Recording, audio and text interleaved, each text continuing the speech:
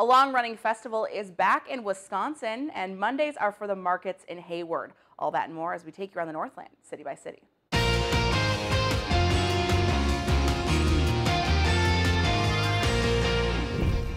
We're going to kick things off in Duluth, where the community will be celebrating its cultural history tomorrow.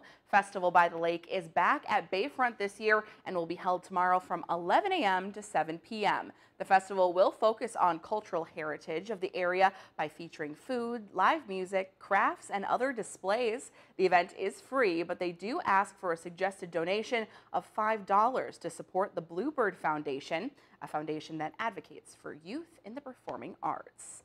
Next, we're headed over to Iron River, Wisconsin, where they will be hosting their annual Blueberry Festival this weekend. The local Lions Club has planned a weekend full of activities, including the annual pedal tractor pull, pie eating contest, the parade, and a world record attempt, and a community talent show, and so much more. All events will be taking place at Moon Lake Park, with registration necessary for some events. We'll have details available on our website.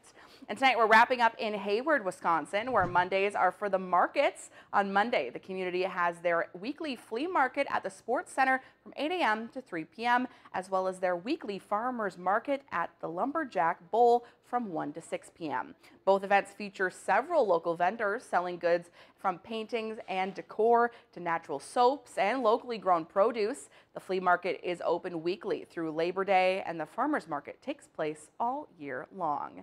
If there's something going on in your neighborhood that you think we should know about, send us an email and it might be featured as we go around the Northland city by city.